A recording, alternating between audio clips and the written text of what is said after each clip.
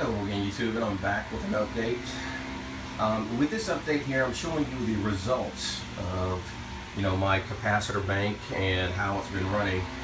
And right now, the system is drawing about 18.7 amps, and the battery state of charge, the depth of discharge is 100%, according to the 200 amp hour rating of my batteries.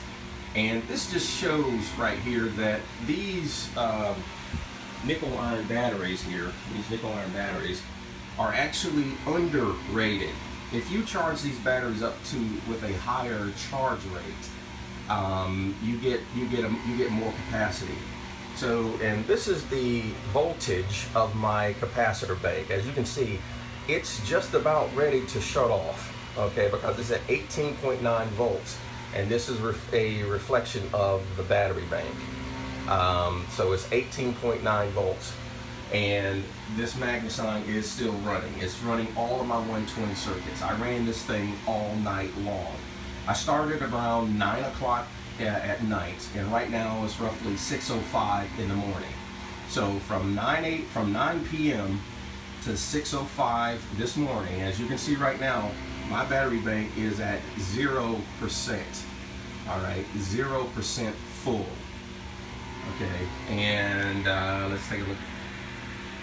And according to the trimetric, it says it's 19.2, and it's still pulling a steady 18 amps.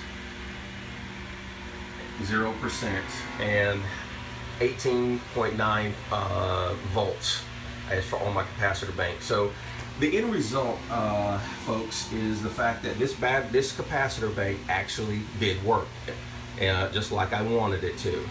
And not only that, but the suggestion that I received from Philip over at Guns, Games, and Racing about taking that AC capacitor out of my circuit, out of my setup from my refrigerator, did pay off. It paid off, and huge benefits. And that saved me an additional 15% capacity on my nickel iron batteries. 15%. So that little 15% allowed me to run from 9 p.m. I say again, 9 p.m. at night to just after 6 a.m. in the morning. It's probably 6:05, almost 6:10 now. But anyway, YouTube, yeah, the capacitor bank works, the batteries work. For longevity, yeah, that right there, you will never see that with lead acid batteries. You will never see that. Okay, this is 0% full on the trimetric. I mean, I couldn't fake that if I wanted to. So anyway, and again, you can see it's steadily declining, and more likely it'll probably get down to 18 volts and shut off probably around close to 7 o'clock.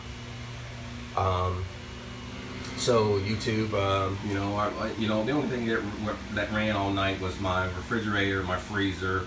I had a fan on, and yep, there it is right there. I'm getting below voltage. Okay, so the trimetric is actually saying, hey, you're about done, dude. Yeah, there we go. It's dropping now. It's at 18.7, 18.6, and I'm getting my below voltage warning on the trimetric. Okay, YouTube, I'm really excited about that. The problem at the time was my refrigerator was kicking on, and my freezer was kicking on, and I was getting premature shutdowns. So I explored the idea of a ultra-capacitor bank, and with this ultra-capacitor bank, it worked just like I wanted it to. And with a friend's help, again with Phillips saying, hey dude, you really need to take that AC capacitor out of your setup because it's consuming power, and the numbers from the kilowatt meter proved it, and that saved me an additional 15% capacity. So hey folks, it works. Outstanding. So again, for you folks out there that don't understand what this video is about, this is a results updates for, you know, my capacitor bank, which I installed, and for anybody that wanted to know what the results were, my system ran from 9 p.m. To 6, maybe right now it's about 6 a.m. in the morning, or I'm sorry, no, after, it's about almost 6:15 now, or 6:10 in the morning, and all of that time, and you do the math, okay, as far as the length of time. So from 12 at night, or from 9 in the afternoon, or 9 in the evening until 12, that's around 3 hours.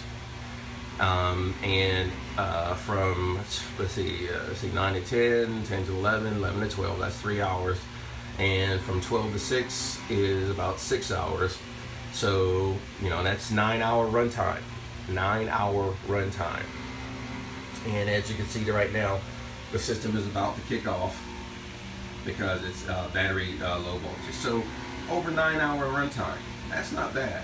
That's not bad at all. Without a premature shutdown from the magnet sign. So at this point in time, I'm going to officially switch back over to utility power. You'll see it switch. I'm saying inverting right now, and there should be a kick on shortly that says charging.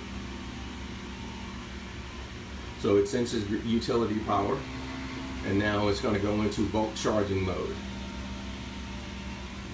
which it is. I'll just turn this up so that you can see it.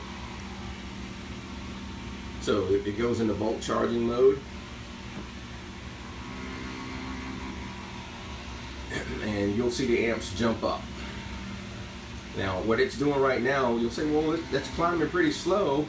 Well, that's because the capacitor bank is being charged first. It's climbing, and you'll see my capacitor bank slowly rising, and the battery's being charged as well. All right, YouTube, take care.